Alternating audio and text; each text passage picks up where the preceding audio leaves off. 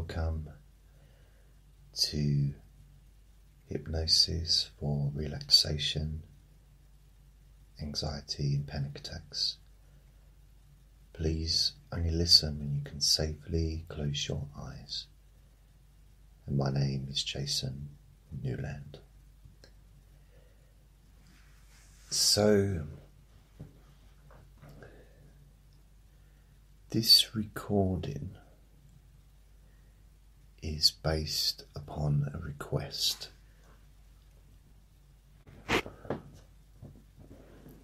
So, I'm going to read you. Excuse me. I always get tired when I do these recordings. I'm going to read you the message I received, but I won't tell you who it's from. Okay, so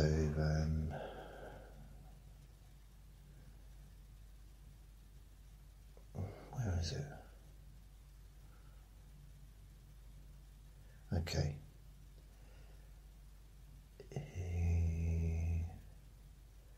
Okay, I broke up with my fiancée 2 years ago, and I'm still desperately seeking help wherever I can find it. And I wanted to know, I want you to know that your anxiety podcast has been a saving grace for those unbearable nights. So thank you. So it says here, I want to explore more of your work.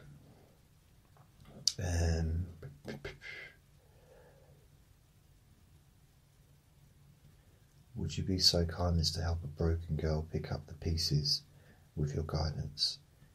Thank you so much for existing and being so giving as to share your background on a free podcast. You're clearly a very good man, and I feel honoured to have stumbled across you. So,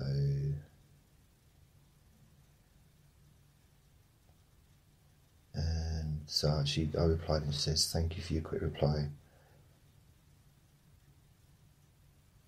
What can I do to get my hands on? So I'm just trying to read it.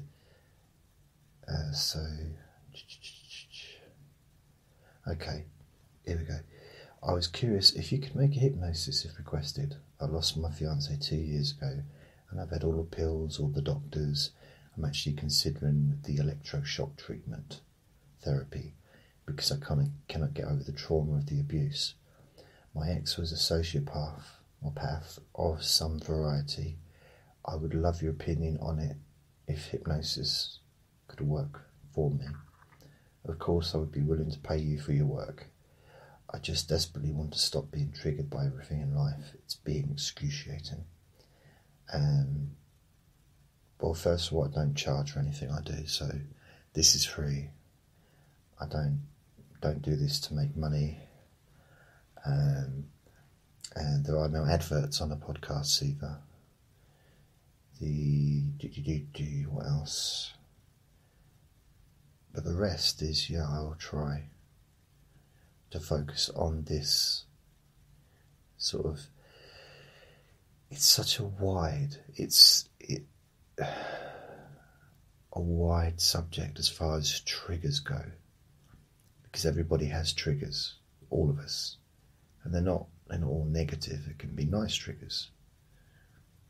It's like looking at a picture of your grandchild. I'm not assuming everyone that listens to me is in their 70s, but I'm just saying someone looking at a picture of their grandchild would feel wonderful inside.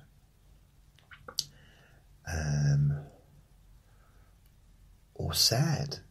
They may have lost a grandchild, depending on the situation. I look at a picture of my nan. Well, from here I can't see it because my eyesight's so rubbish.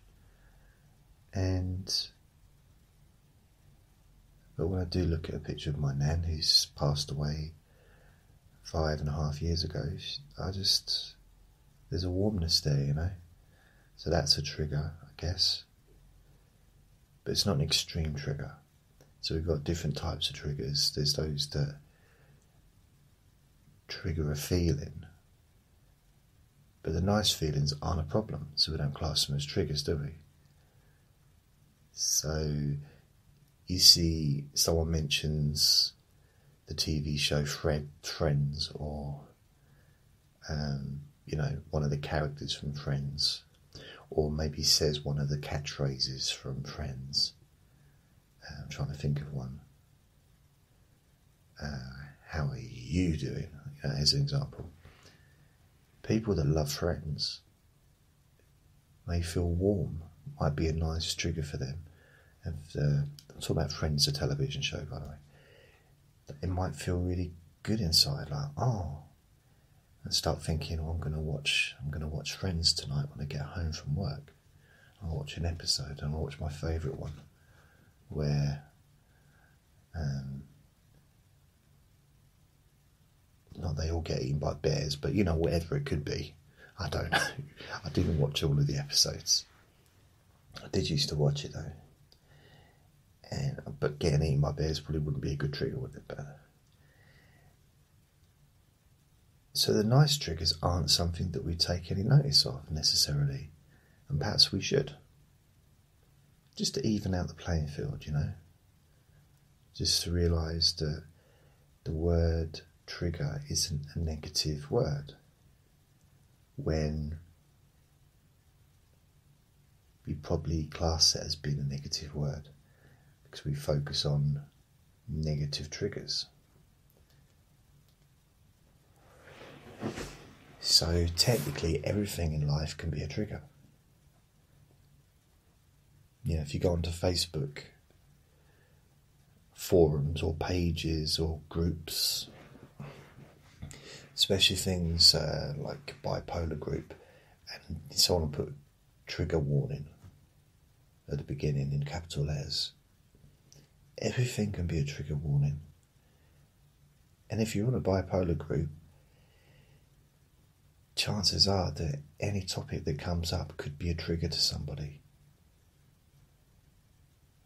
So it almost seems like you should be prepared for that, in a way. But saying that, I remember I once opened up, I watched a Facebook video, and I wasn't prepared for what I was about to see. And it was scenes from an abattoir. And I didn't know that's what was going to be on the video. I just, because I think it just opened up and started playing, on Facebook. Sometimes they do, don't they, if you hover over them. And this is a few years back. And I was like, whoa. Now that triggered me, but in a different way. It triggered me as just really grossed me out and shocked. I was shocked by what I saw. And it's easy for that to happen. But I guess that's not really the kind of triggers we're looking at here. So I feel if we accept the fact that we all have triggers, therefore, if you have triggers that trigger off something and a negative emotion, therefore we have to also have triggers that trigger positive emotions and nice feelings, pleasurable feelings, positive well-being kind of feelings. That in itself can start to change the way you see these triggers. I mean, you could see the trigger almost like they're just strings above your head and you're being manipulated by a puppeteer to be reactive continuously. So the puppeteer pulls on one string and your left arm goes up. and almost like you have no control over it. But that's not true though, is it? Because we do have control. I heard, I was watching someone and they said, if you can sort of change from being a victim into a survivor,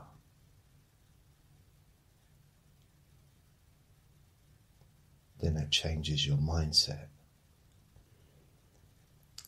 And when it comes to being the target of crime or abuse or, endless amount of things, cruelty, in this case we were talking about mental and emotional abuse during a relationship. So you can't get rid of the word victim because the person was a victim. We have all been victims of something, whether it's a victim of violence or a victim of being targeted for bullying or theft, maybe racism, sexism, homophobia, hate of some kind. We've all had, even someone that's lived the most, how some would class as like perfect life and never really had any major problems, they've still been a victim. They've been victimised, and it might be simply because they speak differently. They might be educated at Oxford and got into a pub, and they might not even know that they were being victimised and being made fun of by the people behind them because they talked posh, and the other people was like, just talking not posh. And the way they were being treated behind their back affected the way they're being treated to their face. And they may not have been aware of that. So it's, it can even be that subtle.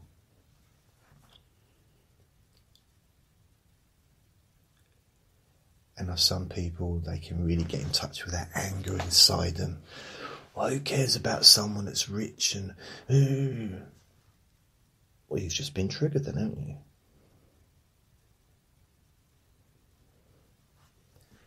So that's the thing, people get triggered by listening to me talking. Even though this is about triggers. It's easy. Easiest thing in the world to get triggered. But saying that, the flip side is it takes energy to do something about it. And I'm not talking about changing how you feel so that you're not, you don't have the emotions. I'm talking about having the emotions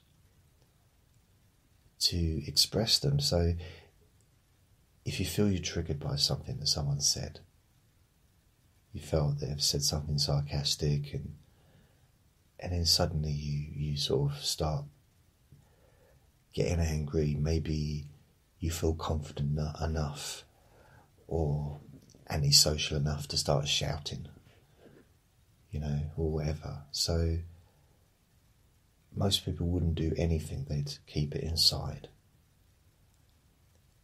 But it still needs addressing. But that takes a lot of energy to get angry, or to hold it, to hold that feeling. To hold any feeling takes a lot of energy because it's not natural.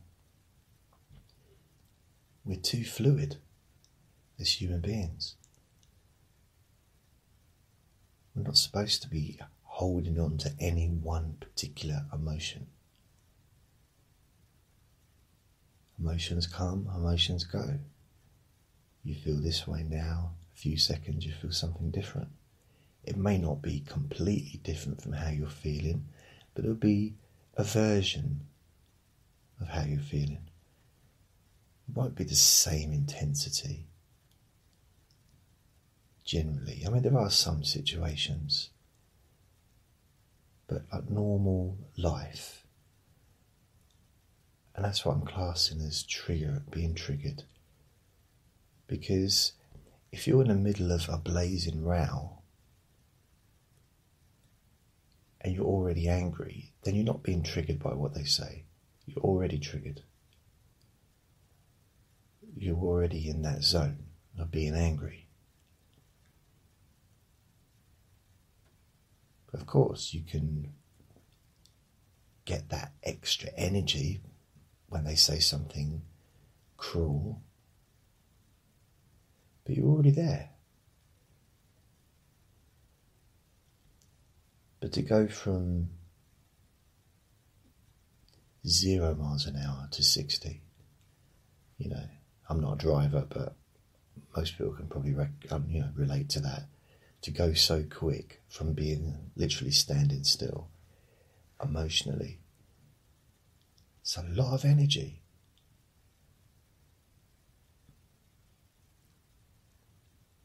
A lot of energy. So to keep that feeling going, it's not really realistic. That car is not going to keep going at 60 miles an hour for any huge length of time, or 150 miles an hour, more like. Apart from the fact that it's illegal, I think, everywhere, other than on a racetrack. But to keep going full throttle in a car at its maximum speed is possibly problematic for the car. Putting a lot of pressure on the car, you're going to run out of petrol pretty quick, or you get pulled over by the police, various different things, or eventually you'll come to a traffic jam and you'll have to stop because other things that need your attention.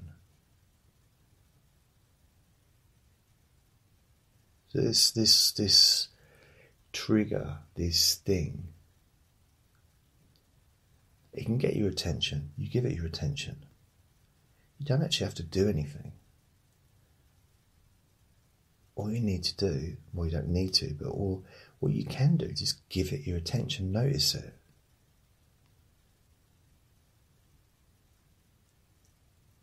And a very famous saying, I want to say famous, I mean popular, amongst humans, is the term, he or she made me feel that way. You made me feel whatever it was because of what you said. You made me feel. No, they didn't. And I'm not talking from a perspective of being some calm, chilled out, perfect human. I mean, I'm pretty perfect. I'm pretty 99% there, but yeah, sure. I'm coming from being a highly volatile, easily triggered person with a personality disorder, diagnosed. So I know what of I speak, as it were. But I only know what it feels like to be me. When I was a counsellor, I got to know other people's perspectives as well. Reading therapy books and studying, got a degree in counselling. So I got to get an idea of how other people might experience the world. But ultimately, the only important thing is how you experience the world when it comes to your own internal feelings. Because if I say to you, I'll stop reacting, and this is what I'm about to say is going to be extreme. It's the most pathetic thing that anyone could ever say, but I'm going to say it. And I don't mean it when I say it, by the way. So if someone says to you, you're not the only one that got abused as a kid. I got abused. I know 3 people that got abused. Why are you making such a big deal about it? Or I had it worse than you.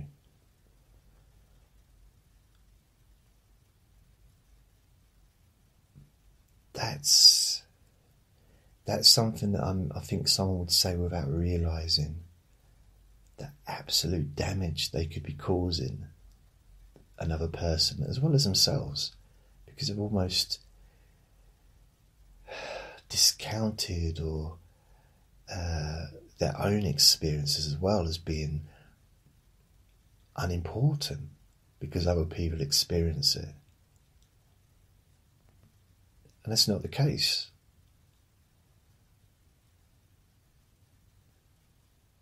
Yet the most important person in the situation is the person that had that experience. No one else. Because we're the ones, and I've been through that myself, personally, as a very, very young child. So, even though it affects other people, I had 2 brothers with me, and sort of went through, I guess, the same thing. But I have to do with my experience of it. And no one else can deal with it but me. In my life. And I have been to years and years of counselling and therapy. So I haven't just ignored it. I did ignore it for the first 27 years of my life. I mean, this is stuff that happened when I was about 4 or 5, so it's very, very young, maybe younger. But then up to the age of 27, didn't acknowledge it until it was kind of forced upon me to acknowledge it, because suddenly it was in the paper about another relative of mine that went through the same thing, and he was going into great detail. I was like, wow, talk about a trigger.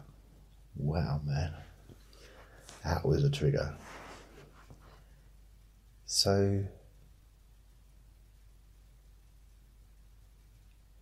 I realise I get off the subject sometimes, don't worry, I'm coming back. But I'm sharing some of my experience, I don't want no one feeling sorry for me. I've done enough of that in my own life. I don't, trust me.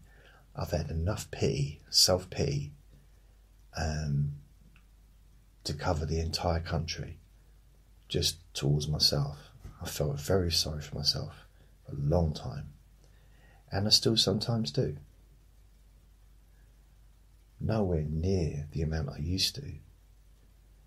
But I sometimes do. Sometimes it's very comfortable to have, to just soak in self-pity. It's a comfortable feeling, especially in my case, having spent a lot of time doing it. And part of that process is to blame everybody else for everything. It's a really perfect scenario if you want to stay a victim. Blame everybody else. Everything else, it's everyone else's fault that I've got no money. It's someone else's fault that I don't have a job. The only person's fault, really, in that scenario was the person that hurt me. And the ironic thing is, I felt responsible. Now, I'm not going to go into details, but I was actually active in it. In one particular, a situation. And so therefore, I thought, well, I'm the one to blame. Yeah, all the other stuff, like, everyone else is to blame for that. So during my childhood, I took the blame for everything. I felt I was responsible. If someone fell over in the street, I felt that I was responsible for that. If a tree fell down, somehow I felt, well, I must have done something to cause that. A car crash or something, even though it's no logic at all. And when I became an adult, I think I turned that around into blaming others. And part of that might have been the awareness that I wasn't responsible for bad things happening to other people. But my brain couldn't comprehend, for some reason, it flipped the other side, like, well, therefore it must be other people's fault for why my life is like it is. When actually it doesn't have to be that way. It doesn't have to be someone's fault all the time. The old play the blame game. And it's far from a game, is it? It's just, why do things need to be someone else's fault or our own fault? So I don't like to take the blame for stuff that when things bad happen. But at the same time, I don't like to push the blame on other people either. And by no means are all my triggers gone. But there are ways of working around it. And there are ways of maybe looking at things. Sometimes just by thinking about something differently changes. And it's like a fine tuning. And everybody's different. Everybody's different. Just in the same way, you can have 10 people with, let's say, lower back pain. You can take someone to see an aromatherapist, one to see an acupuncturist, one to see a Reiki therapist. You can see one to see reflexology, another one to see Indian head massage, another one, so on and so forth. I've run out of therapies, by the way. But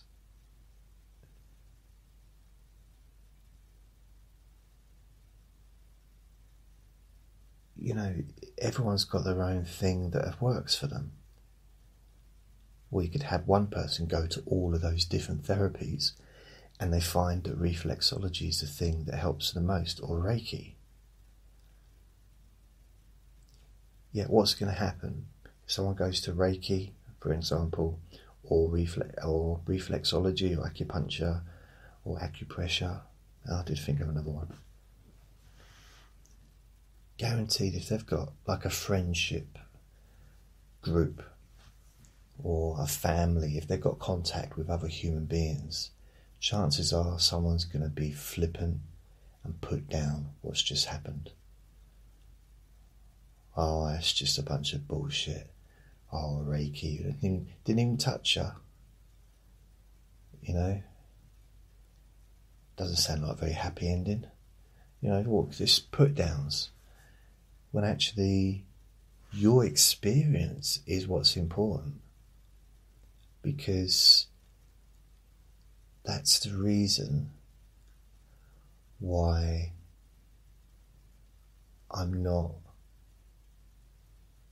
saying to you that the triggers don't exist. I'm not saying to you that your experience is unimportant and it's the wrong way to feel.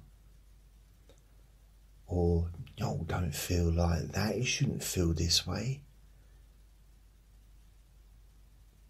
Even though technically you could say they don't exist, you can't hold them in your hand. You can't wrap them up and give them to someone for a Christmas present. Why would you? But you know what I mean. It's not a physical thing.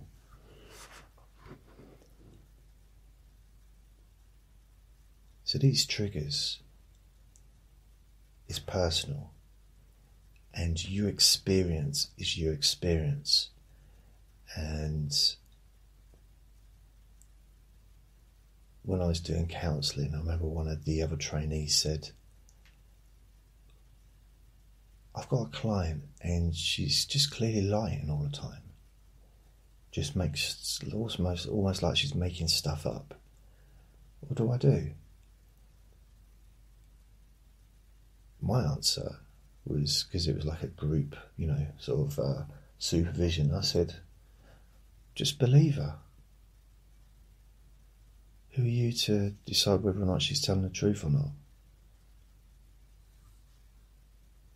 I mean, in a sense, that's the same as someone going up to a therapist or someone specialist in genital warts, isn't it? And saying, I've got a friend that's got a genital wart and he's really concerned. Should he see a doctor? Should he make sure he doesn't get in contact with his girlfriend so that she doesn't catch it? What should he do? What should my friend do? Now, the person who's an expert on genital warts is going to obviously assume that it's for him, but probably not care. Because it doesn't matter. Because the end result is someone is benefiting from that. And I don't think, rightly or wrongly, I just don't think that people will go to therapy unless they're getting something from it. That's my opinion, and it doesn't matter. If someone says something to me in therapy, I would believe every single thing they say, even if they're contradicted, and you can hear the contradiction, because I recognise lies, and not lies, but contradictions. Because when I hear the contradiction, I remember the original thing that was said. This is the kind of brain I've got for some reason. But I don't say anything. I didn't. Still don't, even when friends do it. Because what is that but confrontation? And probably a trigger to them, which is not really what I want. So I suppose I should point out that I'm going to be making a few of these, which is possibly a nice thing for some people. It might be, oh my God, really? You're really going to be making more of these? What is the point? Why are you adding them to your relaxation for anxiety and stress? Well, the reason I'm adding them, why I'm making them, putting them onto this podcast, instead of doing a separate podcast, which I might in the future, if I do enough of them. The reason is because I was asked to do it. And I'm not saying this to sum this up, because I'm nowhere finished this recording. I'm going to talk. I can talk for a long time. The reason, because when someone's triggered, the nice feelings, they don't class that as a trigger. Maybe you will now start to sort of change your thinking. So I was triggered. Yeah, you were triggered because you saw an advert for Disney World and it reminded you of when you took your family to Disney World and had the time of your life, or reminded you of the holiday that you've got booked for 2 years' time to go to Disney World, or maybe reminded you of sending tickets to me so I could go to Disney World for my 50th birthday. Yeah, okay, but that's still a trigger. So triggers don't always have to be horrible, bitter tasting things. They can be beautiful, wonderful feelings.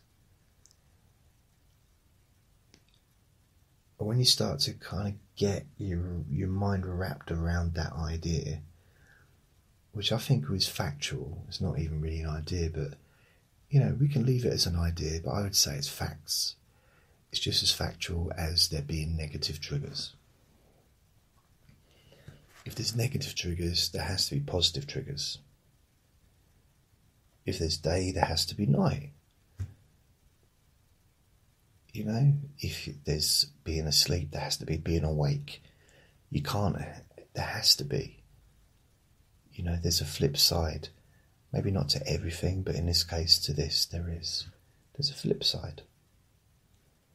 And the flip side is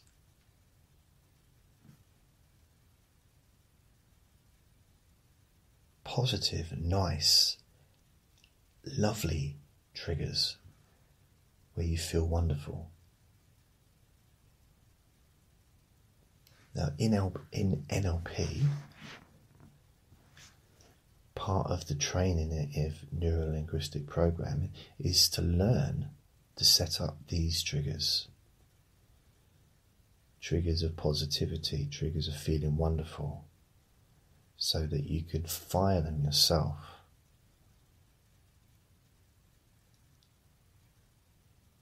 So and a positive trigger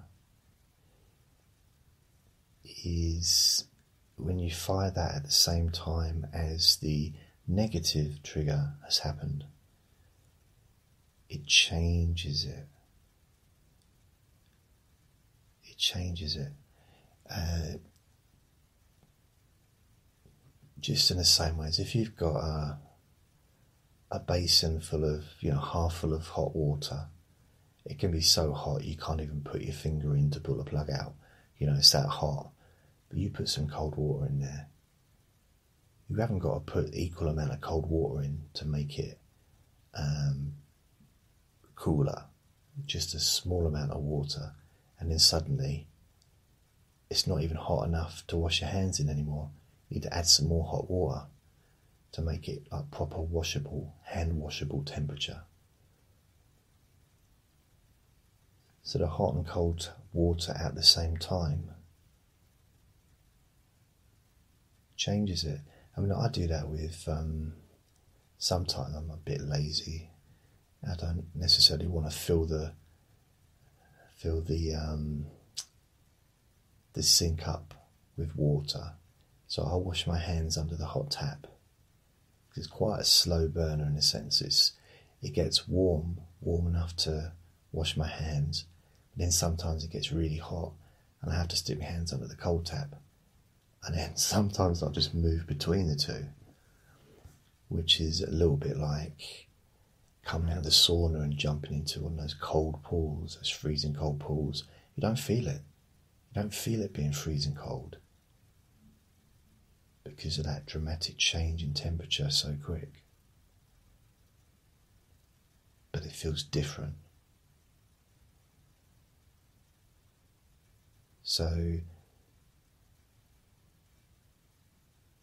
if you've got a feeling or memory that's really nice, for example, let's say you could carry a picture around in your pocket of, it could be somebody that's really, really important to you or was important to you, someone that when you look at the picture, you feel good inside. Could be your child, could be, for me it would be Andre. My little boy Andre the ferret.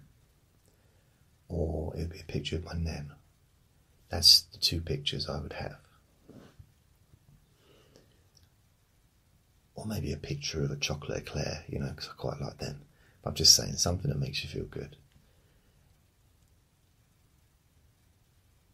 So when a trigger's fired off externally, when you've allowed that to happen, so you got that crappy feeling. The chemicals have been stimulated and got this feeling in your body, it's just anxiety, stress, anger, all kinds of mixed emotions going on. And then you look at your picture. Now, you know that nothing in the world is going to change the way that you respond to that picture. Nothing, no negativity can ever be connected to that, because, so if I've got a picture of Andre on my phone, and I just love him to bits. So, or video, and I've got a little video of him just running around, or got one of him eating his food or me tickling his tummy. That feels nice. That's calming for me. Now, you might not have the same feeling when you look at that picture as you do normally. It might not be that feeling of like wonderful endorphins and stuff, because you've also got all that other crappy stuff going on at the same time. But that can be the equivalent of the cold water in a basin full of hot water. It just cools everything down very, very quickly. So all that negative energy loses its strength and it goes floppy.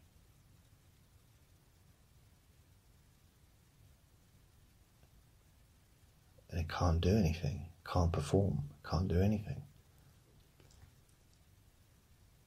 The next time you look at that picture, it might be a separate situation. You might just be sitting on a train and just thought, oh, look at a picture, and you'll have a completely different feeling. You'll have that normal, natural high. And the only reason you didn't feel that way is because that feeling was being used to soften and to almost an antidote to the negative, painful emotional feelings that you had. So that's one thing that you could do. Take a picture with you somewhere, maybe look at your phone. Some people do kind of the equivalent by listening to some music, because it makes them feel better, makes them feel more uplifted. But some people might not want to do that when they've just been triggered. Because they may not think, they want to be thinking about it.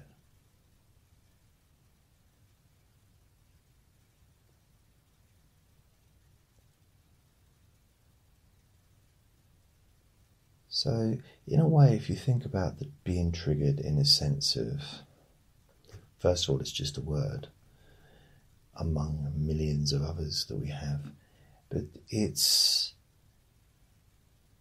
natural, it's a reaction. It's just a reaction to something external, not internal, external.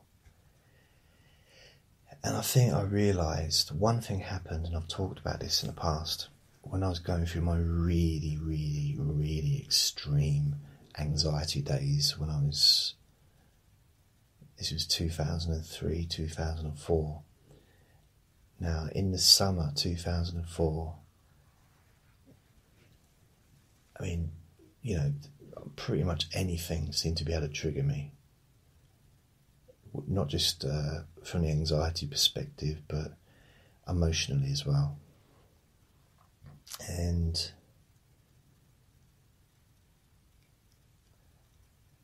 I think what happens sometimes, and it did with me, is when I started having the anxiety attacks, I was forced, or my body, my mind forced me to actually give it attention.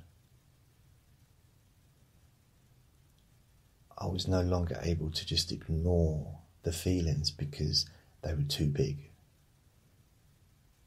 It's easy to ignore a bit of trap wind. It's easy to ignore a little bit of a fuzzy head, maybe even a headache, take a tablet. Can't ignore a migraine.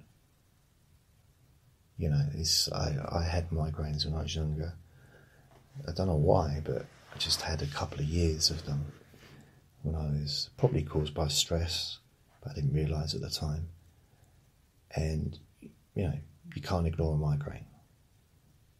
In fact, you shouldn't ignore a migraine.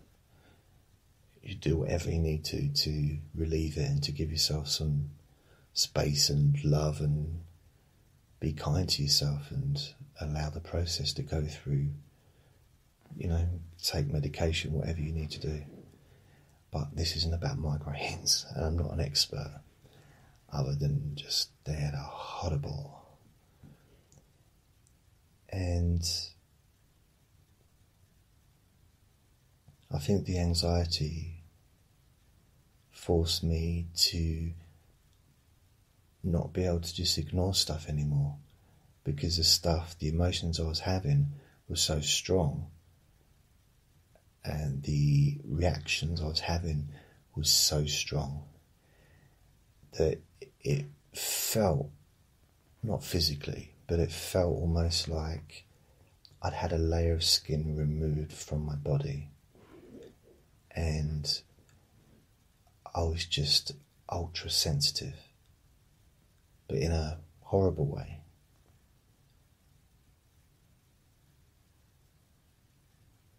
Probably didn't need to add that, did I? But I'm ultra sensitive, and it felt as if I almost was walking around with calluses on my skin before, so people weren't able to push my triggers, although they were, but I had such a vicious tongue on me that I could put someone down within 2 seconds of them even getting to push it, or even if it looked like someone was going to push, I was very defensive for most of my adult life, and yeah, still can be. When you get to the point where you realise, well, people can't really hurt me. Of course, if someone attacks you with an axe, samurai sword, of course, or a gun, of course they can hurt you physically. Or if someone comes up to you and starts shouting racial abuse at you, or it's going to hurt. Doesn't matter how tough you are. Doesn't matter, it's not about being tough, it's about being human. It's going to hurt. Of course it is. But it doesn't have to ruin your life. And to be fair, I think we need to give ourselves a break. Because we talk about triggers, we're not talking about serious stuff. So if someone came up to me and I had a girlfriend from Trinidad when I was about 21, and I had a bit of racial abuse towards me from young black men actually coming up to her and saying, "What are you doing with that white man? Can you find a black man good enough for you?" He's like, "Really?" So I was quite shocked. This was in London, and I was like, "What?" Once someone said it from a distance, I said, "No, I couldn't, but you look quite nice." And he left. But that's a reason to get annoyed and upset. I'm not saying that's the only reason. I'm just saying there are some reasons to get upset. So dealing with your triggers isn't saying you should never be upset about anything ever. No, this isn't a spiritual journey. This isn't trying to be a perfect human being. I don't want to be perfect. You might do, brilliant. But you know what? I don't want to be perfect because the journey's too damn long. I'm just happy to know that I've not really hurt anybody. Not purposely.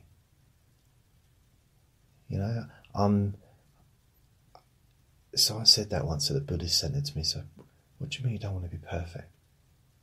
No. Why? First of all, what is perfect? That's going to be a person's... Because some people might think that somebody's perfect, but another person might not. So perfect. I want to be a perfect human being. No, I don't. So I don't aim for those kind of heights, just to be a decent person, just to be able to deal with stuff from the past, from a PTSD perspective maybe. And we've all been traumatized by something that's happened to us in our past. And again, that's something I learned as a counsellor. I had someone that was traumatized by something. I'm not even going to say what it was because confidentiality in that. But if I said it, you might think, well, that wasn't a big deal. It traumatized her.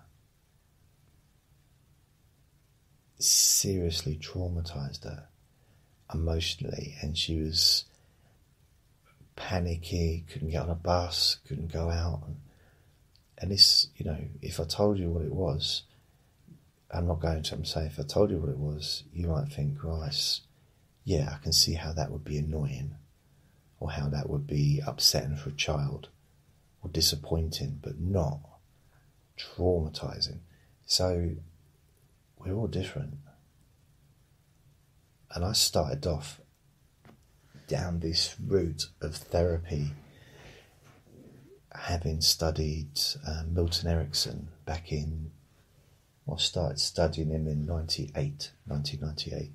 And the two things that came to me was hypnosis can be used, well, three things. Hypnosis can be used to help people. That's the end of that sentence. So it's like, oh, okay. It could really, really be used to help people in really amazing ways.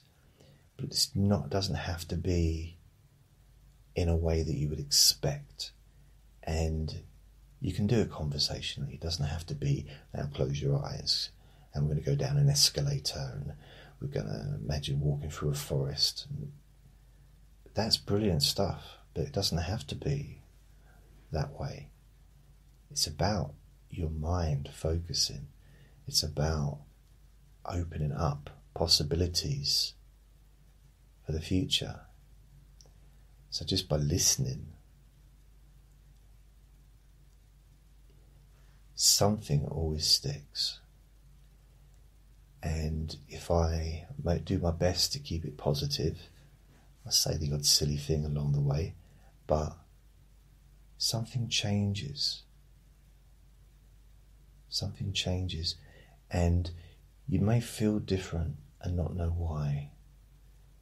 You might be listening to me and thinking,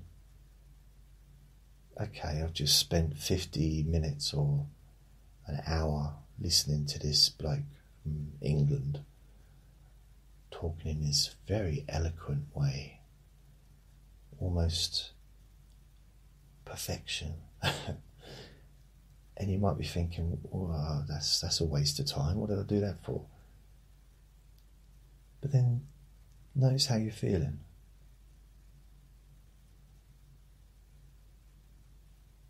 Notice your level of comfort, relaxation. Notice how calm your mind is, even though we've been talking about the opposite to calmness, really. But something opens up, something changes when your focus changes.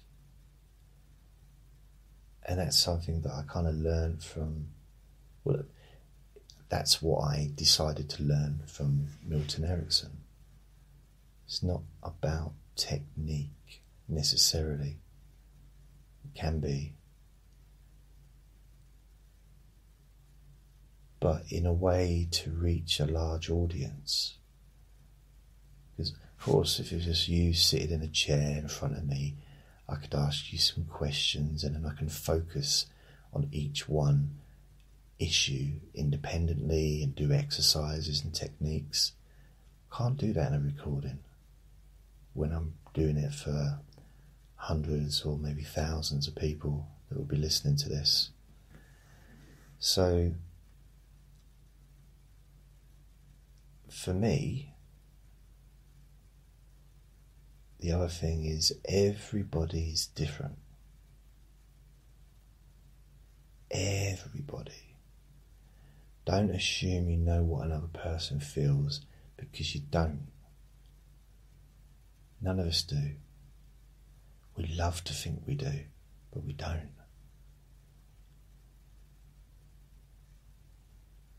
You could have had exactly the same experience, and you can relate, and you can talk in a room and say the same things. I relate to that. Of course you can relate to things, but it's different. Everybody experiences it differently. Because even in group meetings, we might not say everything. We might not talk about how we're actually feeling, the thoughts we have when we're on our own. Maybe the thoughts we're having when someone else is talking during that meeting.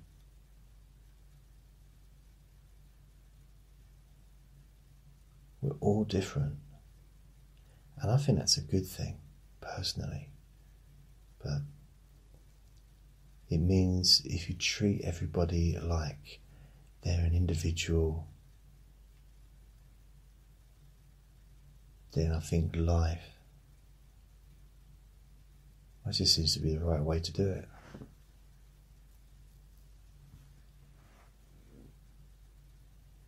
We're all different.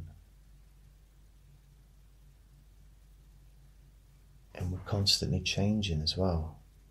So you're different now to how you were an hour ago, before you pressed the play button on this recording. I'm different to how I was an hour ago. Because whether I know it or not, I've learned something from this. I've learned something. And I'm not reading off a script. Well, you can tell I'm not reading off a script. Otherwise there'd be some kind of organisation and direction to the recording if I was reading off a script. I put trust in my mind. I put trust in coming up with the right words, the right things to say, and it's just a conversation about triggers. It's a conversation about the possibilities of, realizing that there are positive triggers as well, which means that not all the triggers you have are negative,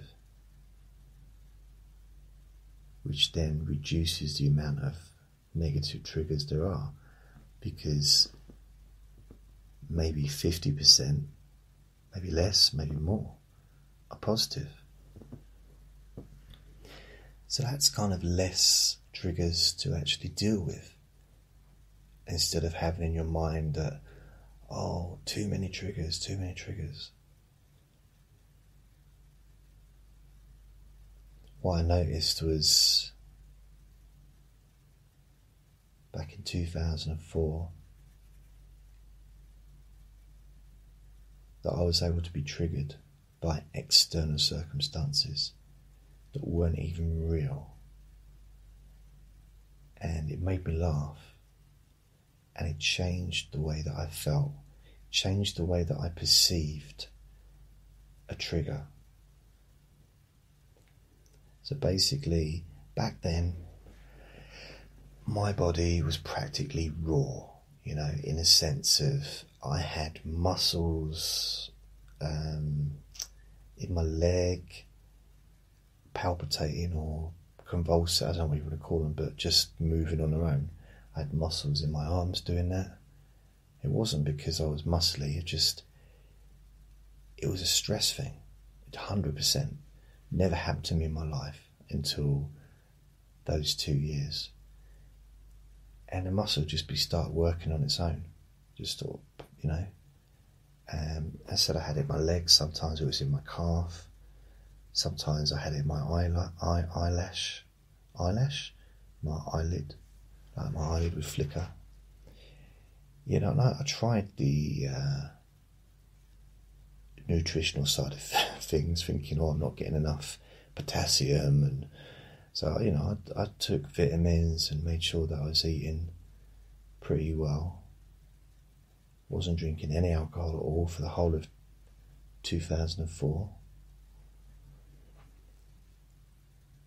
It was down to the stress levels, and I seemed to be able to just be triggered by anything.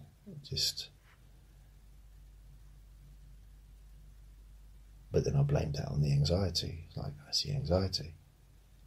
And I was sitting in the office in a job that I had a little part-time job in a shop. That was during my 2004, the year where I got into lots of debt, trying to get by, on part-time wages while I recovered. That was the idea. Anyway, I had this buzzing in my groin, and I went into a panic, like instantly, because I was having these muscle spasms anyway, and to suddenly have it in my groin, it's like, oh my God. And it was my phone, on silent, on vibrate, and two things I noticed. First of all, those feelings of panic can disappear instantly. It's not a waterfall that you can't shut off. It's a tap that you can shut off. And I was in a full-blown panic attack. Seriously, I was like really struggling to breathe, all that stuff, and then realising that it was just my phone. I started laughing.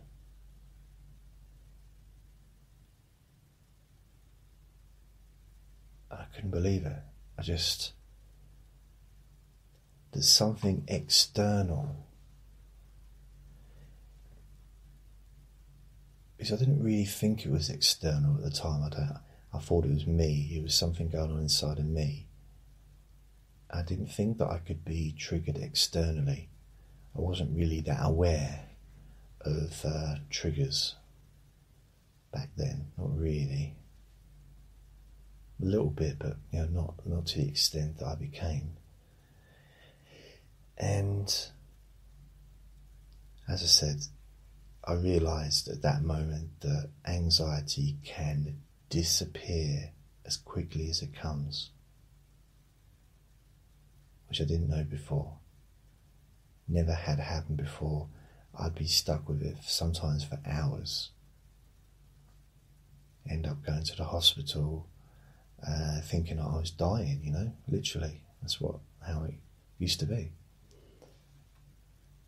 But not this time. Disappeared instantly. And then I started laughing. Laughing at the fact that it disappeared instantly. And the fact that Andre has to come and do a poo just as I'm talking.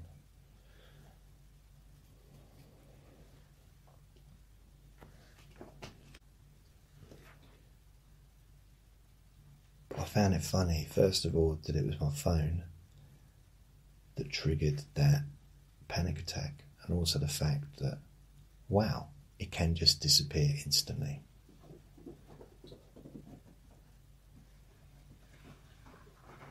I'll give you an idea, it disappeared quicker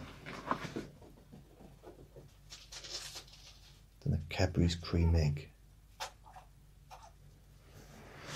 Andre, I don't really need the sound effects of you doing that.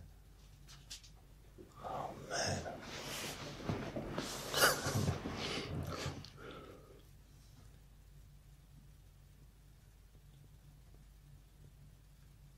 So I suppose this is the first part. I'm going to be doing more of these recordings on triggers as I kind of think of some ideas.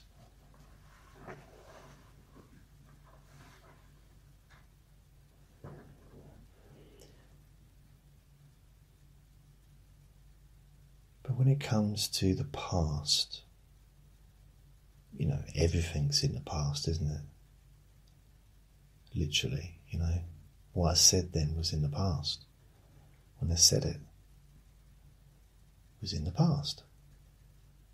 We can't change the past. You can change how you feel about the past. So there are ways of doing that. There are ways of changing.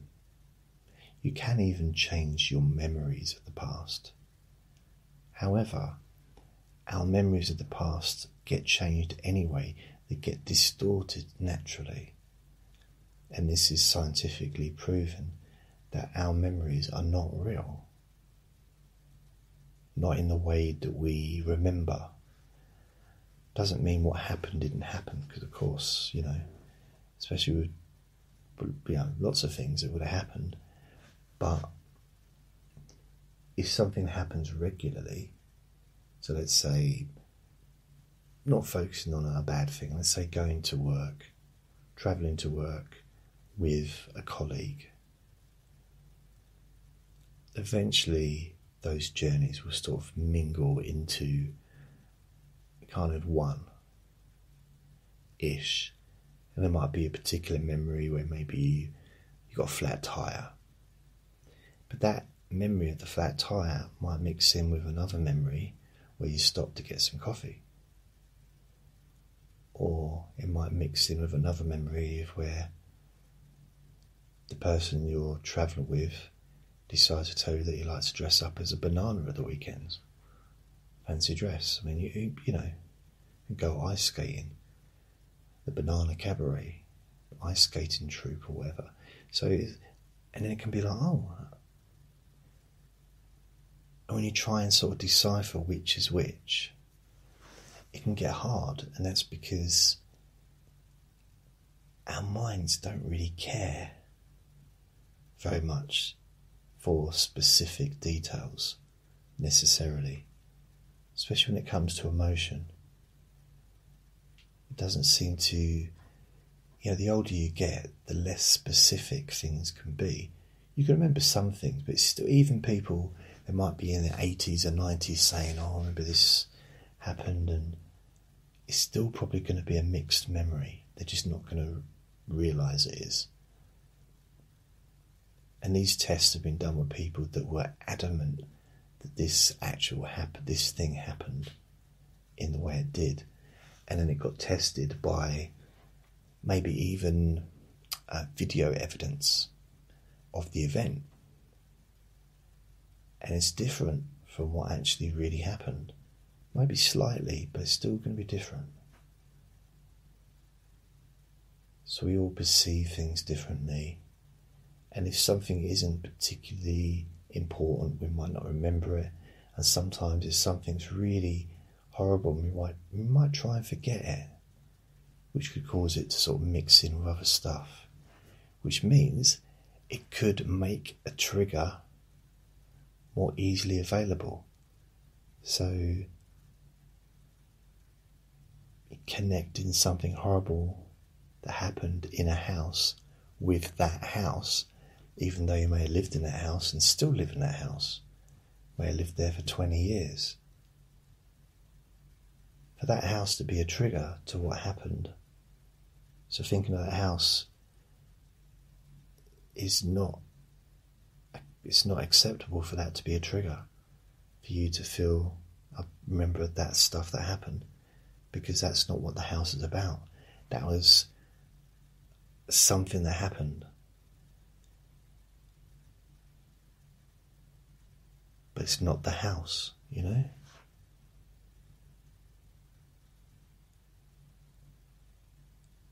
Just like a car crash. You might have a car crash, but it might be a horrible one. But then, every time you look at your driving licence, does it have any effect on you? Probably not. Driving licence, but it could, because a driving licence is connected to driving, isn't it? Which is connected to that driving that car, So these triggers can be at weird places, at weird times, but they're natural. But you don't have to put up with them, not all of them. And what happens, you can address it directly, say, okay, well, this is a trigger, think of it as a tree, I'm going to dig that tree up by the roots, and basically what I'm going to do is I'm going to dig up so I can see all the roots, pour petrol all over the roots that's still in the earth, and I'm going to set fire to that thing and just watch it burn. And it will never ever be the same again. It can't be, can it? You can do that with one of your triggers. Think of it as a tree. This is a little practical thing you could do. It might sound a little bit violent, actually, setting fire to something, but I think when it comes to something that's horrible, a trigger that ultimately leads to, or has led to, excessive anxiety, stress, panic, and just generally horrible feelings, and maybe you can look at that trigger, focus on that trigger, and imagine it's that tree, or a tree, and you can see it's been dug up around the stem of the tree. You can see the roots. So the tree's still standing up. But how long is it going to stand up once you pour that petrol all into amongst the roots, splash it against the tree as well, and just stand safely back, and then send someone else to light it? You can get right back, maybe stand in a helicopter and just watch it from a distance. And eventually, even if the tree doesn't fall down, it's ruined, and then it's done. It's no longer a tree once it's been burnt to bits.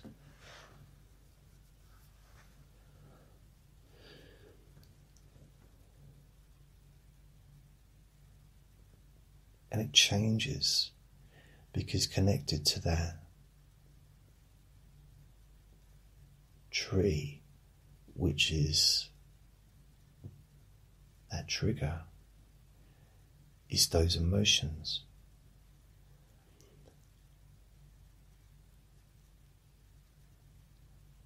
And it's almost, you think about the tree being upside down and that trigger being the top of the tree and it's being pushed, but underneath, or you can think about being up, right way up, you push the top of the tree, it triggers those emotions. But it's all these different roots going to different places. It's all connected to, for example, the lady that sent me the message talking about our ex-boyfriend who'd been abusive, controlling, and emotionally harmful. So those roots could go to all those different times, all those different things, all those different events connected to those feelings. So it's that, you pour the petrol over those roots, splash the rest of the petrol against the tree, and you just set fire to the thing. All of those roots die. They get disconnected.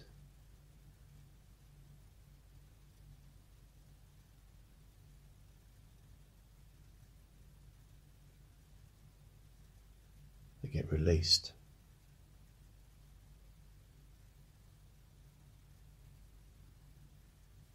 It's almost like the blockage has been removed. It's amazing. I've got this vacuum cleaner. It's really powerful. And they're probably surprised I've moved away from talking about a burning tree to a vacuum cleaner. But when it gets blocked, it's absolutely useless. And it does get blocked. Maybe it could be something like a piece of paper or something that I didn't realise it sucked it up, because it's so powerful. it sucks stuff up really quickly. But when it's blocked, absolutely crap, really rubbish.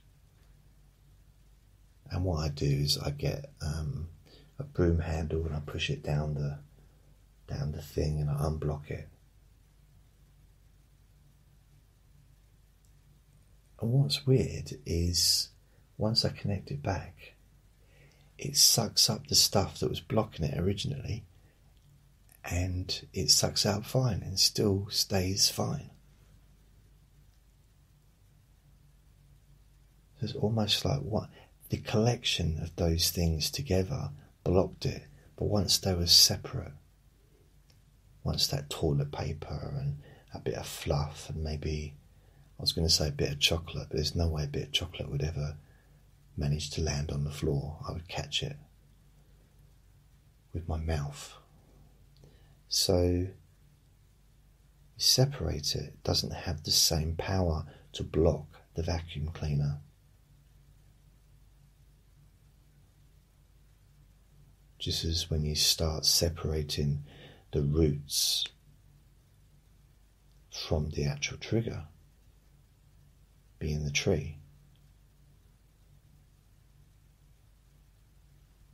Just changes. And sometimes just the idea of it, you know, your unconscious mind may like that idea.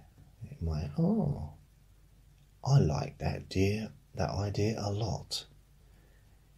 And then decide to go along and just start burning some of those trees, some of those triggers that maybe need to be got rid of. They're no longer useful. Maybe they used to be useful. It's quite nice to, if you can look at things in a positive way. It might seem a bit false, and maybe it is, I don't know. But just to think that maybe the trigger was there. You could say, well, how can the trigger be there? How can that be useful? It's allowed you to gain access to those feelings that you no longer need.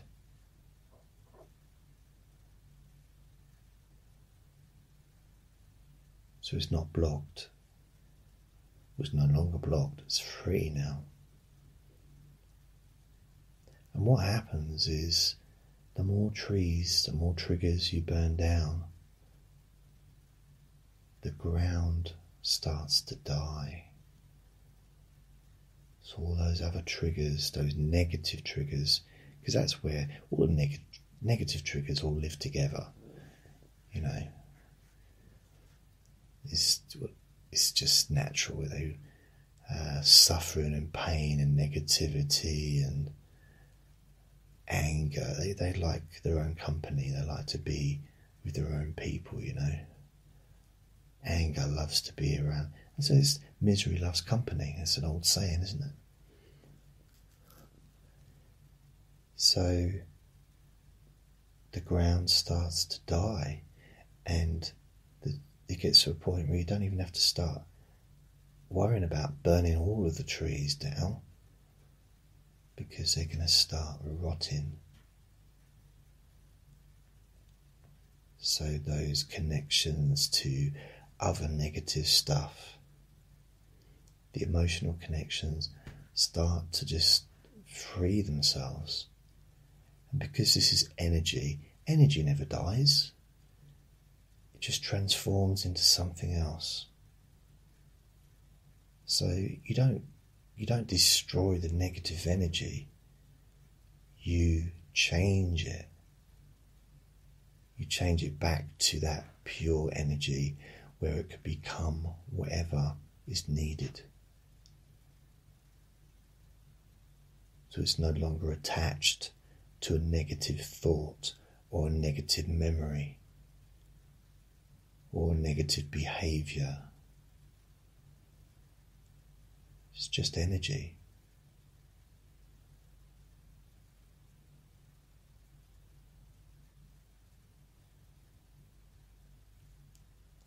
And realise that you never were broken. You never were broken. That's just something that you've told yourself. Maybe other people have said it as well. But that's words. It's not true. You never were broken, and you never will be. You were affected. And rightly so. When something awful happens, we're supposed to be affected by it, because then we can do something about it. We can learn from it. It means that we're human. It means that you're being kind to yourself by allowing yourself to feel, which also opens up your ability to feel more of the lovely stuff, more of the wonderful feelings, the happiness, the feeling good for no good reason. Just feeling good because it's a nice day, or even if it's raining, so what?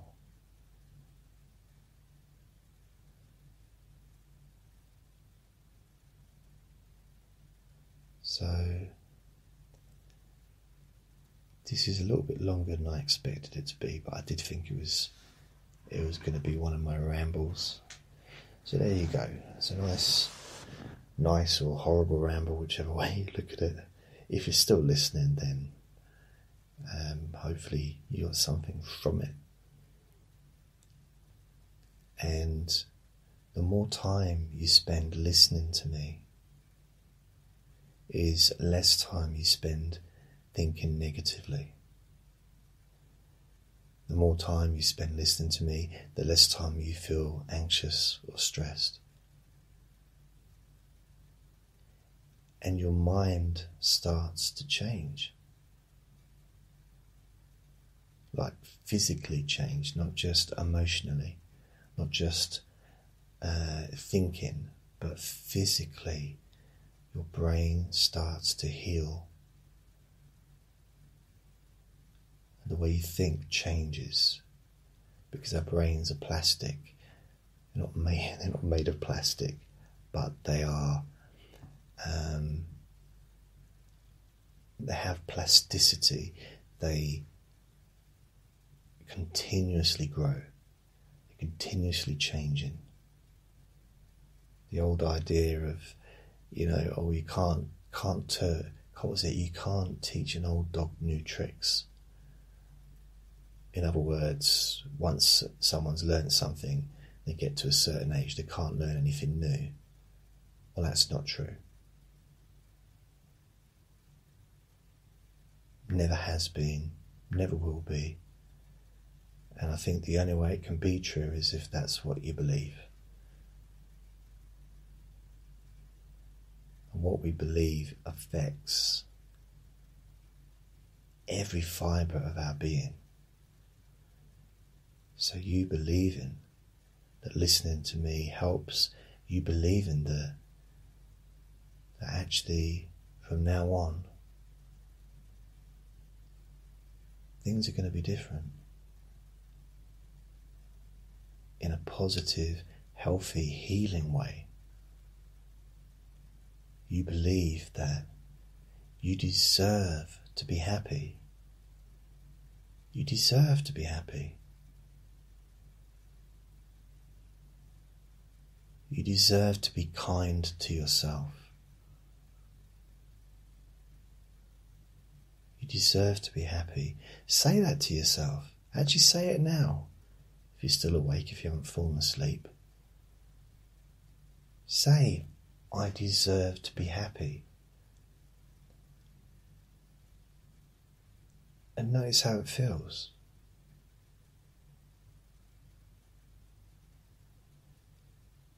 And keep saying it to yourself. I don't mean like constantly forever.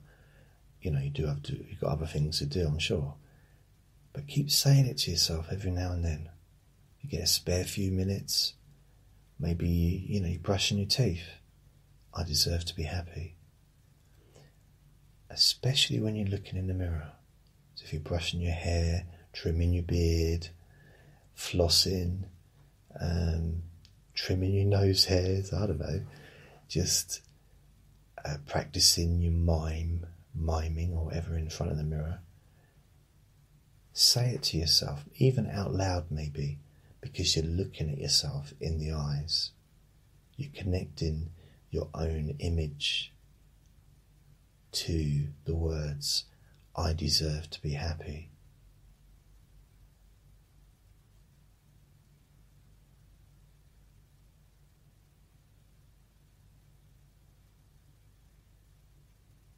You do deserve to be happy.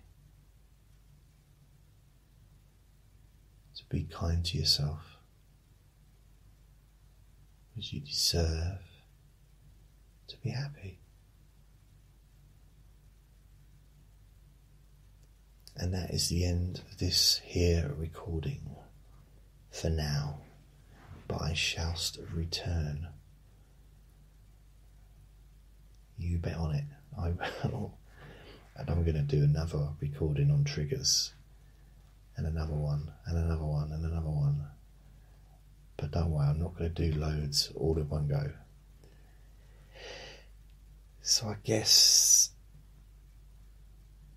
yeah, that's the end of this recording. So take care, remember to be kind to yourself, you deserve to be happy. Lots of love. Bye.